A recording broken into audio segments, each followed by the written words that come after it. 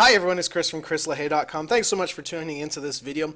Today, I want to talk a bit about original content, about unique content on your website. So if you have a personal blog that you're trying to build a brand, or if you are delivering content to a freelance client who is going to be publishing it on their website, if you have a niche or authority website, and rely on Google and other search engines to draw traffic from, one thing you want to make sure is that your content is 100% unique. Google does penalize websites if content is not unique. So say you grab someone else's article, thought it was great, copy and pasted it, published it on your own.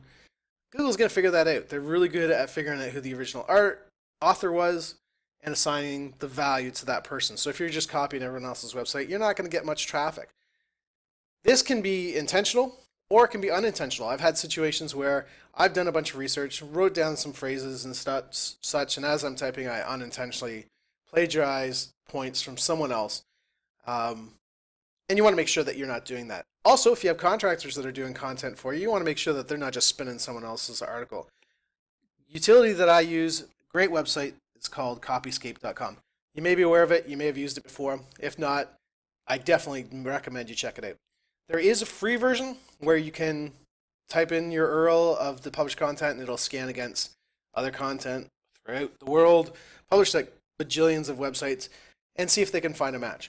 But the better for me is the premium version. I think it's like 5 cents per search. You throw a deposit of 10, 20 bucks and you're set for a while. So to demonstrate this, this duplicate content checker, I was visiting a forum that I regularly look for websites and properties, and I came across an SEO link building site that had claimed it had, I think, 50 unique articles, and I was kind of interested. But I started going through and checking to see if the content was really unique. I am going to simply grab one of those articles, copy and paste it, and we will pop it into here and do our search. Now, if you have, actually, let me just do something quickly here. Copyscape. I should have thought of this beforehand. I'm going to take a look at my most recent article because I'm pretty sure I Copyscape checked it. And so this will do searches up to 2,000 words. They recommend no more than 2,000 words. So we're going to do my article, premium search, and benefits of outsourcing. 7 benefits that I have personally. Oh, that's my own website. So if we click on compare text, you can see that it is my own and it's identical. So we pretty much know that that's original content.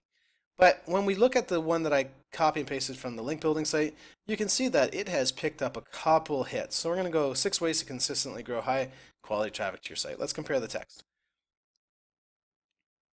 And as you can see, there's a lot of pink highlighted items, basically saying, hey, you know what? Whoever wrote this, they took a lot of the same key phrases. And it looks like they stopped here and I work with other bloggers. The page below has 153 words matching 34% of the text as highlighted by Copyscape. So as you can see, this is probably going to trigger a duplicate content penalty at some point.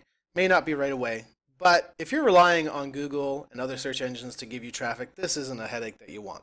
So what I recommend, head on over to Copyscape.com, sign up for a premium account, throw that $10, $20 down, whatever it is, and make sure that your content that you are publishing or delivering is unique. Thanks so much for watching. If you have any questions, comments, feel free to leave them below. If you like the video, hit the like and subscribe for more helpful videos. I know in the past I said I'm going to be recording more, and I am going to record more. I have probably a list of 50 to 60 videos that I'm going to be doing over the next several months. So if there's anything that you want to know about, by all means, let me know. I'd love to hear from you. Thanks so much for watching, and we'll talk to you soon.